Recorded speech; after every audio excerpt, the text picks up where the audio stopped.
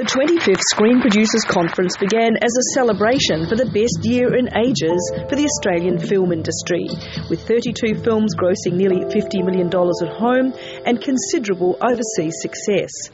But quickly, producers from around the country revealed that times are tough.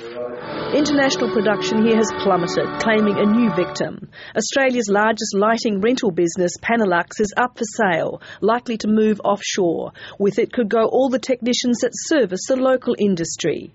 The parity of our dollar with the US makes it challenging cost-wise, but also our incentives, our federal incentives to attract production to Australia are not as competitive as they used to be in the past. While the box office results for Australian films have improved, the industry is arguing that increased government subsidy is crucial.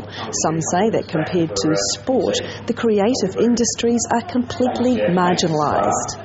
Veteran producer Anthony Buckley criticised Federal Arts Minister Simon Crean for not attending the conference. The film industry desperately needs assistance at this time, and only Minister Crean can be there to listen to us, but he's not listening. That's nonsense. I met with the film producers 3 weeks ago. We had a very lengthy discussion about all the issues. More government help could follow depending on the outcome of a federal inquiry into the film and television industry. Anne Maria Nicholson, ABC News.